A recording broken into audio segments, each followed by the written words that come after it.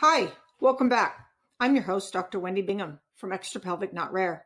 Today's lesson looks at the question, is extrapelvic endometriosis rare? We will provide examples of factors that affect our ability to determine how rare it really is. We also take a look at current literature estimates of the more common locations of extrapelvic disease. Let's get started.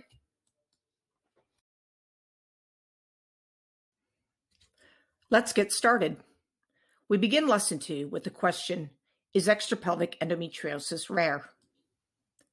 Without a number or percentage value to quantify the term, use of the word rare must be interpreted carefully. Here, we provide 4 of the most frequent body systems affected by the endometriosis lesions. Note the wide range of prevalence among each of them. If the lowest percentage was considered among each of these, would you consider this rare?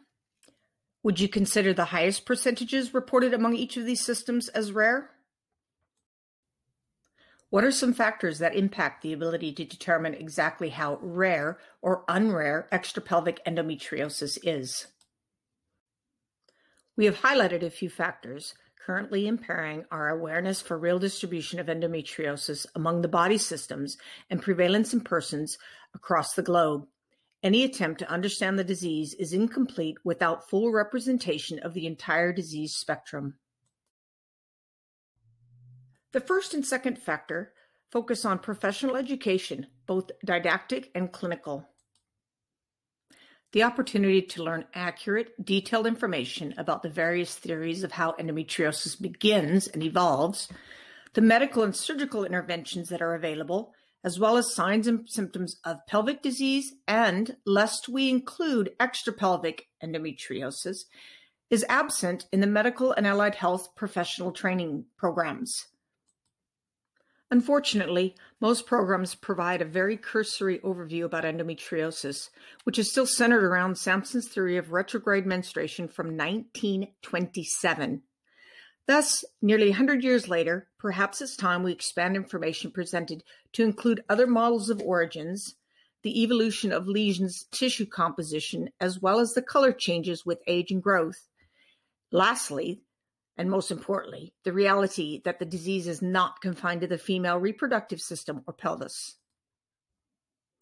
As an intern or resident, exposure to the disease is often impacted by the experience and education of the attendees. Unlike passing down family traditions, progress in the area of endometriosis is negatively impacted when older and more experienced clinicians pass on knowledge and treatments that are outdated.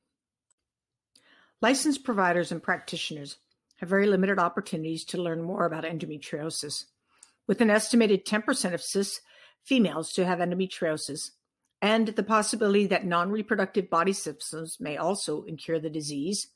There should be greater opportunity, regardless of specialty, to advance the knowledge for this disease, in particular, the signs and symptoms as they may relate to their specialty, as well as consideration of the disease during screening examinations.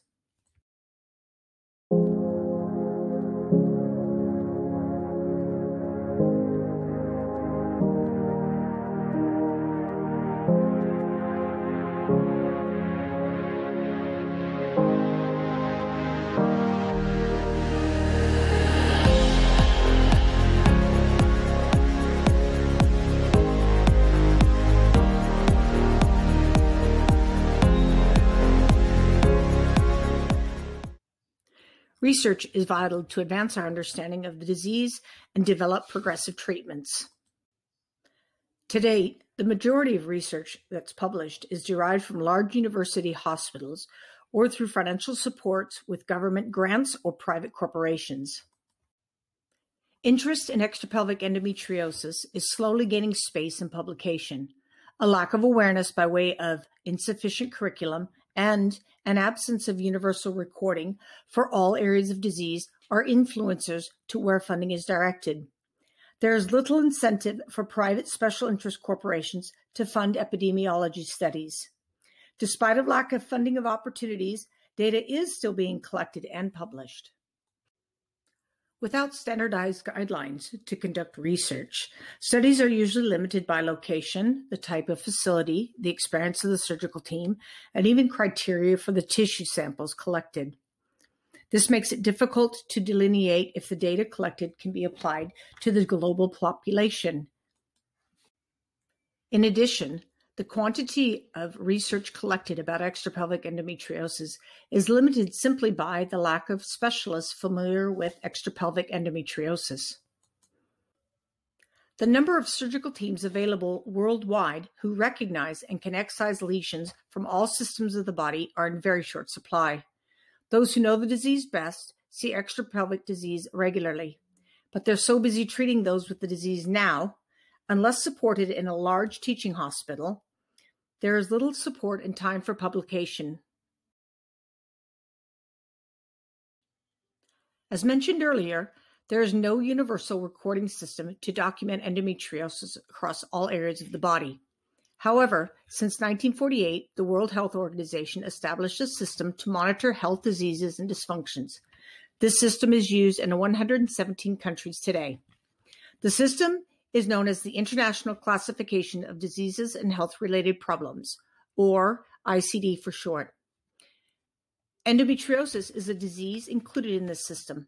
Unfortunately, as of 2020, the ability to record specific locations of endometriosis is limited. Let's take a look at the 10th version of the ICD. Endometriosis is placed in Chapter 14. It is classified as a disease of the female genitourinary system. There are both inflammatory and non-inflammatory disorders. Curiously, endometriosis is classified as a non-inflammatory disorder. Now let's take a look at what areas of endometriosis are included in this 10th version of the ICD. As you can see, areas of pelvic endometriosis are included. After all, it is traditionally perceived as a female reproductive disease. Note the areas in bold. These are areas of extrapelvic endometriosis. Inclusion of extrapelvic locations within the ICD system is helpful for tracking prevalence. However, if its inclusion in the system is based upon estimated prevalence, then A, some of these locations should not be listed, while other, more common areas are not. And B, each of the listed areas have concerns associated with their listings. Let me explain more in the next slide. The first extrapelvic location, the rectovaginal septum and vagina, are appropriately included here. The second area, the intestines, is considered as the most common location for extrapelvic disease. Its inclusion in the ICD system is also appropriate. The fact the intestinal tract has many regions and that disease is encountered in numerous organs of the digestive system, perhaps an option for greater detail by region and/or by organ and region of the digestive system should be considered. The third area, cutaneous scar. There are a few concerns with this listing. A, this item excludes endometriosis of the skin in areas that are undisturbed for prior surgery. It is commonly believed that scar endometriosis occurs as a result of transplanted uterine tissue through surgical procedures. This is also referred to as secondary endometriosis. Endometriosis lesions can also be found on skin that has never undergone any surgical procedures. This is naturally occurring and spontaneous. It is also known as primary skin endometriosis. To date, it is estimated that secondary cutaneous endometriosis is more common than primary endometriosis of the skin. However, shouldn't this also be included? The question must also be asked, is secondary and primary endometriosis of the skin the same disease? Unfortunately, I can't see if any hands have gone up in the audience, but I'm sure many of you are already asking, but where's the bladder? A ureter, a diaphragm, muscle, peripheral nerve, liver, any other organs and tissues listed? All these and many more are clumped together and known as other. You could say there's a whole lot of other going on. Let's go back to the purpose of this lesson. Is extrapelvic endometriosis rare? After presenting a few factors that impact the ability to recognize the signs and symptoms of the disease among the body systems, its limitations of imaging, as well as the limited understanding and awareness of its colors and forms of presentation, plus the lack of widespread standardized data collection and investigation guidelines, the question of rarity cannot be answered. What can be considered is the likelihood a higher prevalence of extrapelvic endometriosis is present among the global population than we perceive. Let me explain. It cannot be ignored that much extrapelvic endometriosis is misdiagnosed, undiagnosed, or the person with the disease is dismissed of any physical malady.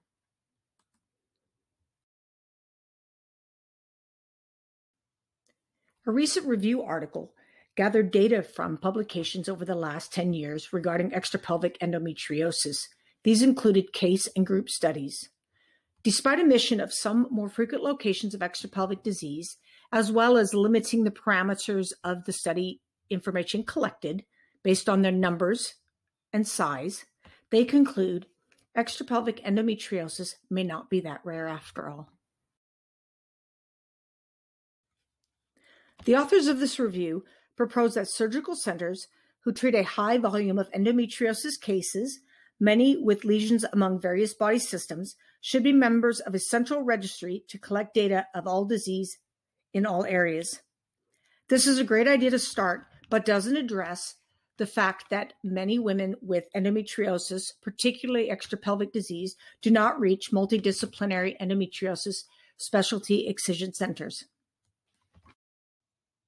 Given the reality that a portion of persons with extrapelvic endometriosis are treated for disease by specialists other than gynecologists, it's imperative a global recording system is in use by all practitioners and providers. Otherwise, the prevalence will remain as underestimations.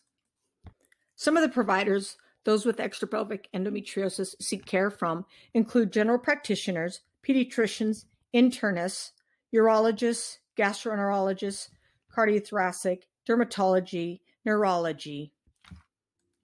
It is not uncommon for these persons and their care teams to miss the association of their symptoms with their menstrual cycles. Some may not even have common symptoms of heavy, painful menstrual cycles suggestive of concurrent pelvic endometriosis.